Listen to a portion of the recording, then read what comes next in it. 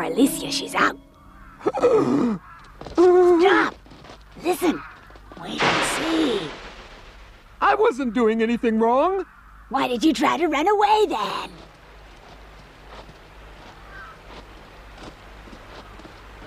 Oh, I'll help you with that. So will I. How kind of you. It is a bit heavy to carry, you know. I think I remember your name. Is it Alicia? Yes, it is. I'm so glad you remembered it. My name is Moomin. And I'm Little My. What are you doing here in the Forest of Witches? Well, to be perfectly honest, we came because we were rather worried about you. Worried about me? Why's that? Is that old woman really your grandmother?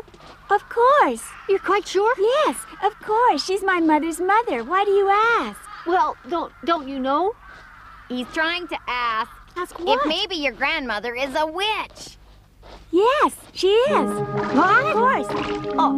Oh, I'm sorry. I was a bit taken aback. You don't mind about your grandmother being a real witch? Oh, no. That's what she is. Always has been. I'm going to be one, too, when I'm grown up. Oh, no, you couldn't. Why, you don't look anything like one. Well, that's because I'm not one yet. When you're born into a witch family, that's what you become, but it's not that easy, you know. Oh, this is too much. Now tell me, what are you doing here in the Forest of Witches? You don't sound like a witch.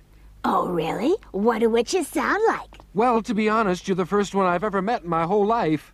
I'm sure that's just what you think, young man. Is it true that the nice girl is really your granddaughter? Certainly. A very promising young girl.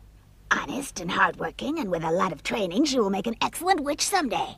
But how can you possibly turn such a sweet girl into a witch? The sweetest girls make the best witches. Hello, didn't know you were back, Grandma. Thank you for getting the water, Alicia. Oh, who is that? I don't know. Some naive young man out to rescue a damsel in distress, no doubt. I remember you. You're Snufkin. Yes. Your friend Snufkin's in here. Why don't you come in, too? In the house? Really? He's brought friends with him, has he? Snufkin, whatever have they done to you? I'll take care of that. Wait a second. I'll do it for you. I'll fix it. Wait,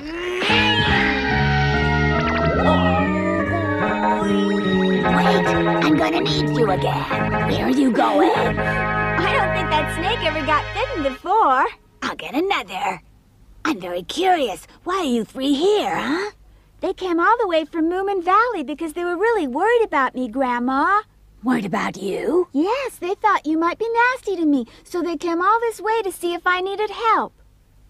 This always happens. People treat witches as if they weren't ordinary, respectable, responsible citizens. No, we're very sorry. We realize she's quite okay, and she's most welcome to visit us in Moomin Valley at any time, isn't she, Snufkin? Yes, certainly.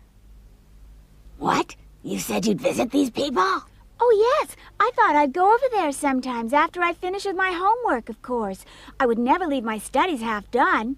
Sorry, Alicia, but if you ever want to become a good witch, you mustn't see any ordinary mortals. Oh, why not? I've only just become friends with them, Grandma, please. I know. Why don't I wait a year and study to be a witch next year? Alicia.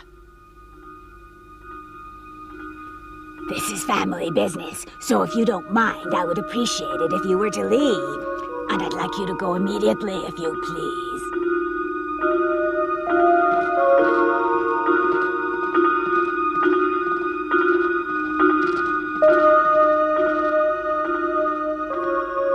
It's snowing.